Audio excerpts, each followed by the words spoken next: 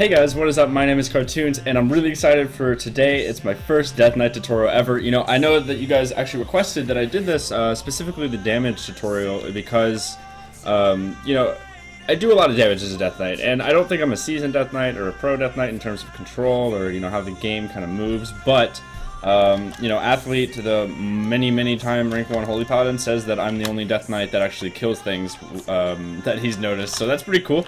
I feel like I have damage on my side, which is good because I was in full blues and got 2,500 in 2 days of playing time, so at least I've got that going for me, but I don't think I'm a great Death Knight. However, I do know how to do damage, and that's what I'm going to be talking about today in this video.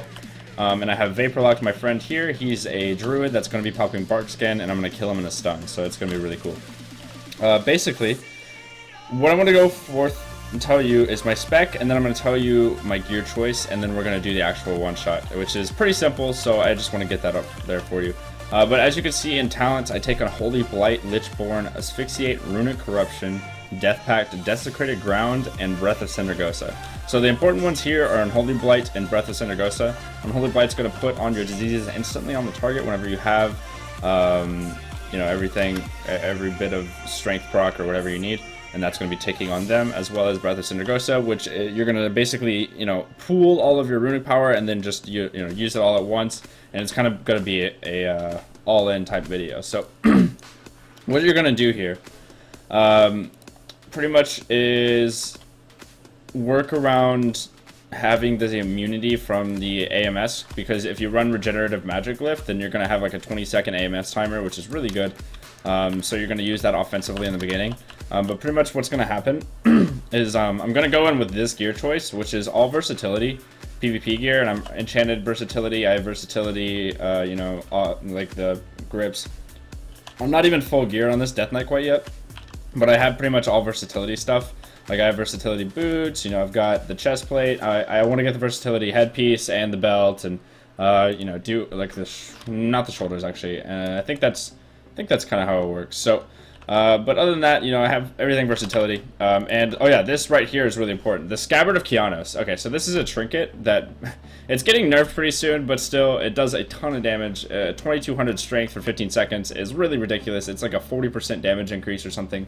It's a really crazy PvE trinket, so, and most melee at the high ratings are using it, so, yeah, I don't know, this is an insane trinket, but this is what I use, man. So be sure to, you know, macro that with your Pillar of Frost. And basically what I'm going to do is I'm going to walk up to this guy. I'm going to Asphyxiate, AMS, Anti-Magic Shield, and Asphyxiate. And then I'm going to Obliterate 3 times. 1, 2, 3. Going to use all of my runes. And then I'm going to use Breath of Syndergosa. Okay. Breath of Syndergosa in this macro right here.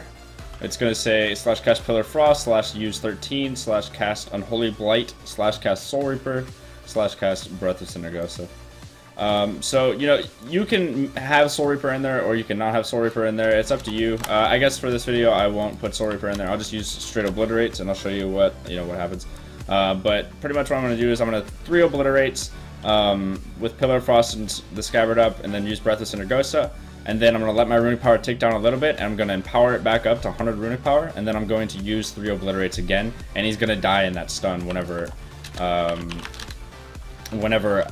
you know, use everything. So pretty much what I'm going to do is I'm going to walk up to this guy and just auto attack him, get a Killing Machine proc, get my Unholy Strength proc, then I'm going to pop Pillar of Frost, stun, Obliterate, Obliterate, Obliterate, and then Breath of Syndergosa, pop Empower, Obliterate, Obliterate, and Obliterate. So, and he dies through that. He also had, just so you guys know, he had the Gladiator Sanctum cheat death, but he would have died instantly. Like, you know, my Obliterates, in Arena anyways, my Obliterates hit him for like 28k with, yeah, like this wasn't that much, and it absorbed a ton because the Gladiator Sanctum reduces damage by 50%. So, I killed him through Bark Skin and a 50% shield wall. So, that's a pretty big, you know, damage mitigation, and I still killed him with just the one shot. But, you know, in Arena, I actually pull anywhere between 40,000 to 60,000 DPS on that one target with that combo. And then it also can keep up after those 6 Obliterates. You can also get like a 7th if your Runic Corruption takes a little bit quicker and stuff like that. So, but overall, it works really, really well. You know, as you can see, I didn't do a whole ton of DPS because of the Gladiator Sanctum, but still, it did a ton of damage, and I killed him through Barkskin and the Gladiator Sanctum with just that combo. So, yeah, I think that's normally how I do it in DPS type of situations whenever I want to burst. Most of the time I kill druids within about 4 to 5 seconds if you use this and you do it correctly, but sometimes they can get out of it if they pop like Trinket, Barkskin, and Tree Form, which get to all of the offensive cooldown, or all of their defensive cooldowns immediately. So it's really important to note that with all of your offensive cooldowns that happen, so does their defensives, and then you can just stun them up and kill them with your partner again in you know, 30 to 40 seconds. So yeah, I hope I did help you guys today. If I did, please be sure to give this video a thumbs up. I really appreciate it. And also, you can subscribe to my channel for future tutorials. Other than that, guys, thank you so much for watching, and I'll see you all next time. Cartoons out.